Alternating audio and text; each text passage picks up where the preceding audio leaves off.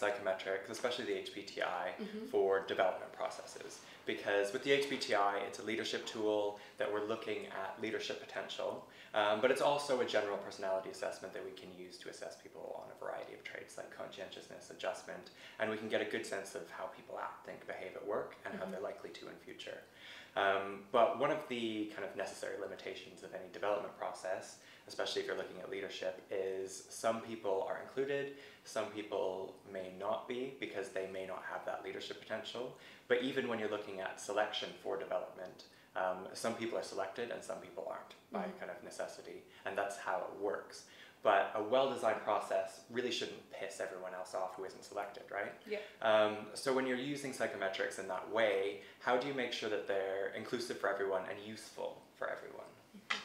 So I think this is one of the things I really like about the HPTI is that whole aligning it to your company culture and the weight that you place on certain traits like competitiveness, conscientiousness, and how that's likely to show up in the most desirable fashion for the leadership culture of the organisation, rather than it necessarily be exactly what the scale and description of the report says. It's more like, well, we expect in this type of culture we might see more competitiveness because it's naturally entrepreneurial, for example. And that's why we need experts like you who can say, this is the company culture. Like, we've got this standard model of leadership potential, but here's how it manifests in this organization, right? Here's what it looks like for us on the ground, you know, at the top floor in the corner office. Here's what it looks like for us.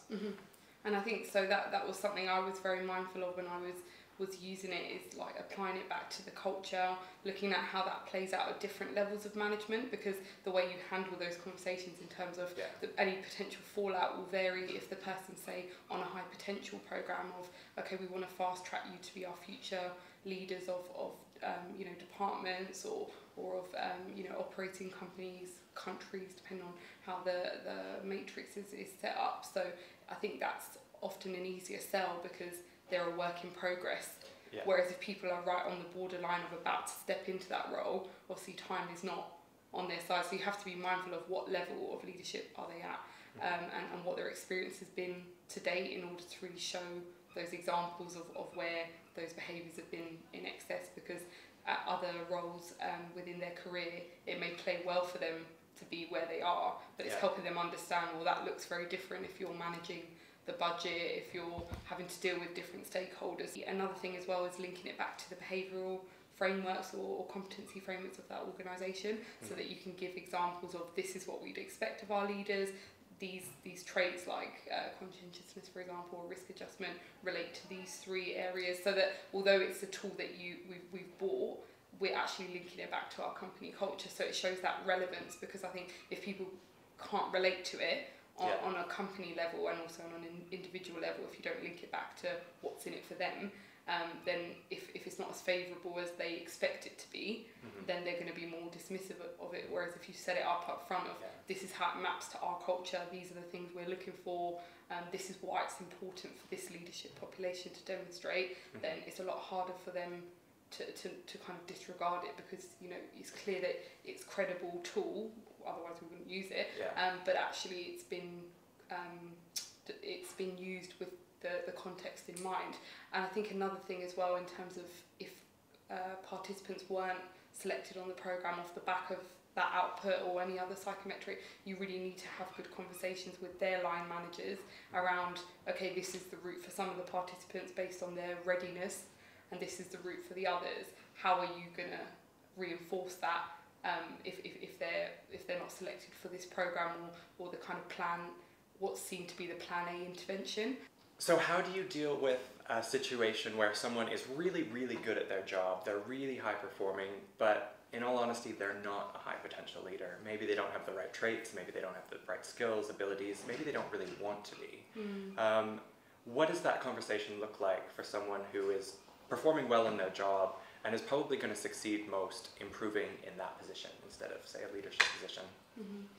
I think it depends on what's been agreed in terms of their line manager's role, because I think it's very easy to get into career development conversations that parts of it may be outside of your gift to really give them good advice on. That's a good so point I think too. I'm always quite careful to compartmentalize, this is the tool, this is what we're using it for, this is what I'm hearing is important to you, and how it shows up in your profile, and then try and get them to, regardless of actually whether they fit the desired criteria or not, have an action-based plan off the back of it, and see what things they want to do more of, what they want to be mindful of. Ideally, you want to be using a 360 alongside of it to get that feedback from the team, because again, how they may see themselves and how others may see them could be very disconnected. So I think we'd really want to do that to help them build their self-awareness.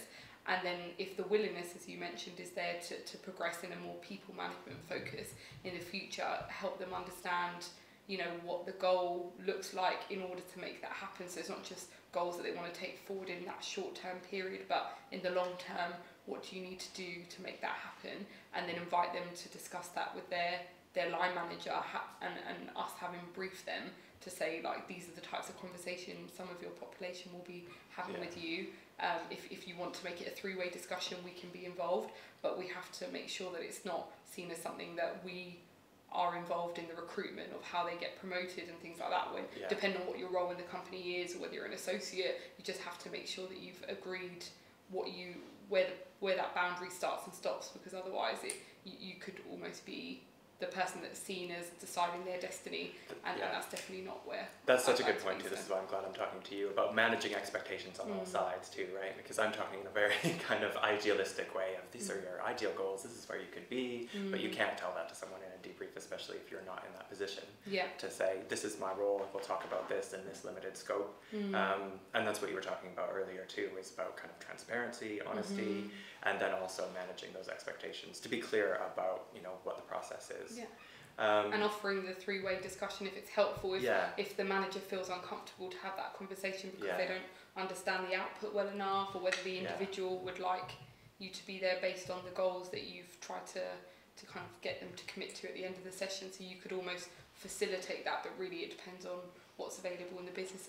And some companies, if they see that willingness, they'll almost go against what the profile says. If they think the person's hungry and willing to work on it, maybe they're happy to let them be that work in progress in an initial management role, whereas other companies will be very cut and dry about it and saying, no, if you don't fulfill XYZ criteria, you're not getting the role. So you also have to think about how it plays out within the culture as well.